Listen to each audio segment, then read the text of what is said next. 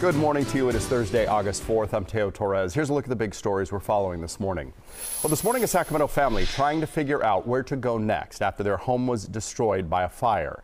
But they say they're grateful to be safe. It's thanks in part to a Sacramento County worker who spotted the flames and helped get the kids and the grandmother to safety. Scary moments for two Tahoe women. Watch this video as an SUV crashes into a dispensary in Washoe County. The sheriff's office says an older woman didn't put her SUV in park across the street from this business in Incline Village. A vehicle rolled backward and ended up crossing Highway 28 before smashing into New Leaf, Lake Tahoe.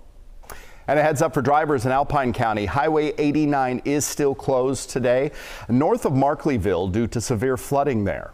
Crews will be back this morning to assess the damage. We'll be sure to let you know when it opens back up and what the plan is to deal with this mess.